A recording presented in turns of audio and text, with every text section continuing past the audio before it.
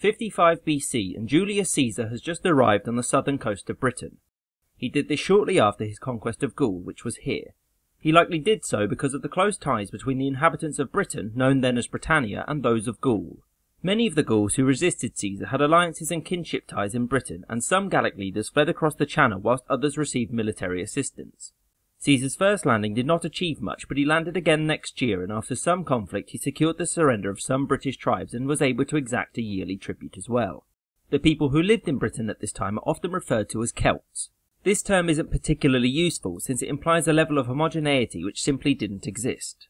The inhabitants of Britain certainly spoke a Celtic language, but to say that they were thus all Celtic would be like calling English speakers Germans, since English is a Germanic language. These people were divided into tribes and small kingdoms, such as the Trinovantes, who lived here and were Roman puppets. That said, Celts or Britons are commonly used terms, and for the sake of simplicity their use is warranted. But just remember it's more complicated.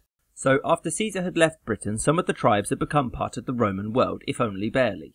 Romans were now much more aware of Britain, since before Caesar it had been seen as a near-mythical place which was an ocean away.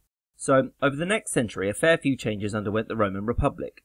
First, Caesar became dictator for life and was subsequently murdered, thus bringing about the civil war which would see his adopted son Octavian become the first emperor of Rome, the Emperor Augustus.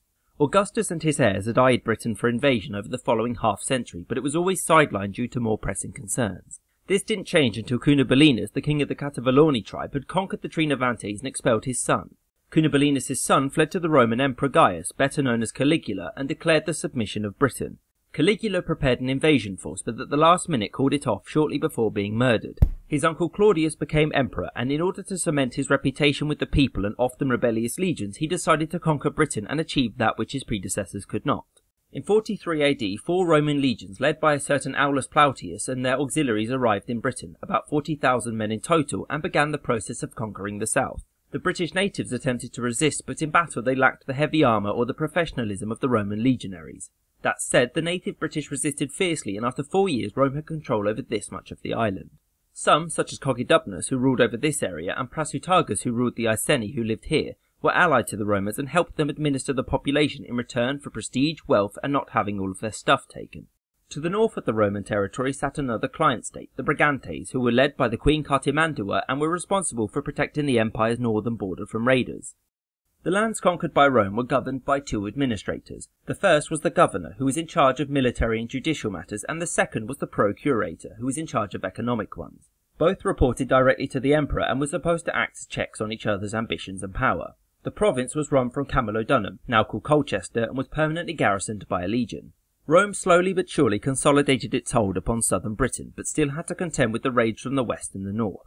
In response to raiding in the year 47, the Roman government made sure to disarm all of their British subjects, which was in fact the law of the entire empire. In response, the Iceni revolted but were quickly crushed. Importantly around this time was the founding of Londinium, later London. The next decade saw large-scale urbanisation and the beginning of a coin-based economy, as opposed to the barter economy that had preceded it. Camulodunum ballooned in population as well as becoming a very important Roman cultural centre. The natives who lived under Roman rule were subject to taxation and conscription as well as discrimination. These issues eventually led to revolt in the year 60. The main catalyst for the revolt was the death of Prasutagus, who in his will gave half of his kingdom to the new Emperor Nero and the other half to his 2 daughters. The Romans ignored this and took everything. The wife of Prasutagus, Boudicca, protested this, and in return she was flogged and her daughters were raped. After this, Boudicca raised the Iceni in revolt and was soon after joined by the Trinovantes. They subsequently roamed southern Britannia, burning settlements such as Camulodunum, Londinium and Verulamium, now called St. Albans. Eventually, Boudicca clashed with the governor of Britannia, Suetonius Paulinus, at what is known as the Battle for Watling Street. The Romans of the 14th Legion were heavily outnumbered, but their better organisation, tactics and equipment gave them victory. Having lost, Boudicca committed suicide, and after his victory, Suetonius went on a spree of punitive expeditions to destroy any remnant of resistance to Roman rule. The new procurator, Classicianus, believed that this policy of murdering everyone would cause more revolt, and so the Emperor Nero recalled Suetonius to Rome and replaced him with a more tactful governor.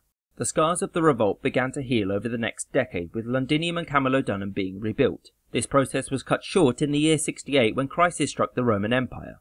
Nero, being largely useless, was declared an enemy of Rome and subsequently offed himself. The next year, known as the Year of the 4 Emperors, because shockingly there were 4 emperors in the space of a year, plunged the empire into chaos. Whilst the empire fell into said crisis, the Brigantes' territory collapsed and Roman Britain's northern border was subject to intense raiding. The chaos was put to an end when Vespasian won the civil war and reunited the empire and was the first emperor of Rome's second major dynasty, the Flavians. The return of stability meant that Rome could now respond to the rage from the north as well as consolidating their hold over Britain. In the late 70s, Rome was able to expand its control over the island, in part due to a man called Agricola, who was appointed governor of Britannia in 77. He led several expeditions. The first was to crush the Brigantes, and after that he even advanced well into Caledonia, winning a major victory over the Caledonians at the Battle of Mons Graupius. Thus, most of Britain was under Roman control, but after Agricola was recalled to Rome in 85, Caledonia swiftly broke away from Roman influence. So, the incorporation of Britannia was achieved via urbanisation and the desire of native British elites to become Roman. The public baths the Romans built meant that those who used them could distinguish themselves from the unwashed barbarians from outside the empire. The newly introduced Roman and Greek literary classics could be read to show off one's intelligence. The new luxury goods imported from the rest of the empire were a means of showing off wealth as well.